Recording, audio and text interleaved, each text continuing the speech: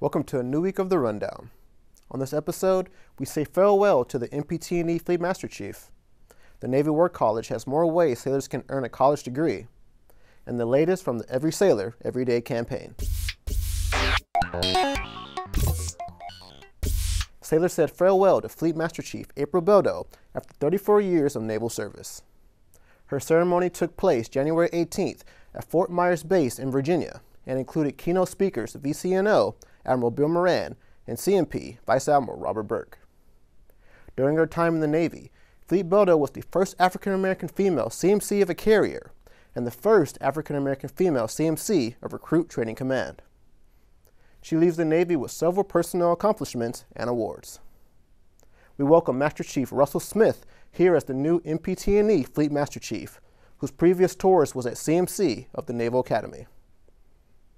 Read our story on Navy.mil for more on Fleet Beldo's career accomplishments. The Naval War College's distance education provides officers around the globe the opportunity to complete Naval War College courses via a Fleet webinar program at select locations in the U.S., a web-based enabled program, a CD-ROM-based program, and at the Naval War College at the Naval Postgraduate School in Monterey, California.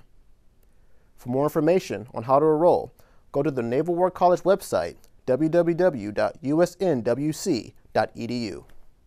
On the home page, click the Academics tab, then find College of Distance Education. Also, read the story on Navy.mil that provides additional details.